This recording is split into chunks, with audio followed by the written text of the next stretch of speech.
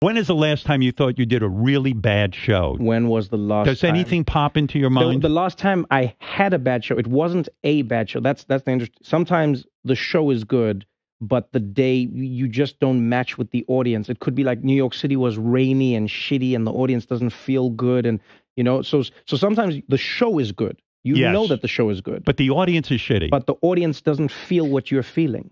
When those quiet moments occur, and it doesn't necessarily mean you're not being funny, but you may be saying something just intriguing. Yes. Do you get nervous that you're tanking? No. I've had to learn, and that's where Dave Chappelle has been a wonderful friend and mentor. What did Chappelle say to you that helped you with that? Chappelle said to me, we were doing a show at Radio City together. It was during his run. Right. And I was on one of the shows, and he said to me, I said, man, what am I going to tell these? Because I was like, I'm going to do comedy before Dave Chappelle. I was like, Dave, what am I even doing here?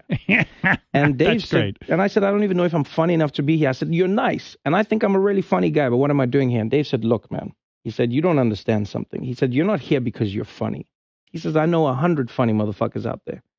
He said, you're here because you're interesting. And he said, anyone can be funny. Not everybody can be interesting. Not everyone can make an audience listen to what they're saying.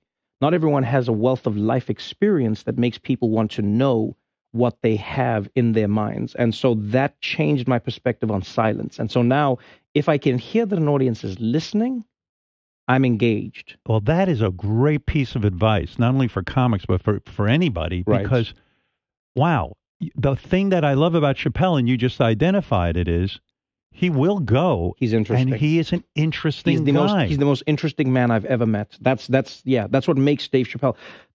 Many people are funny. There's a lot of funny stand-up comedians all over the world. Yes. But what makes Dave Chappelle is that he is interesting. It's how he sees the world between the jokes.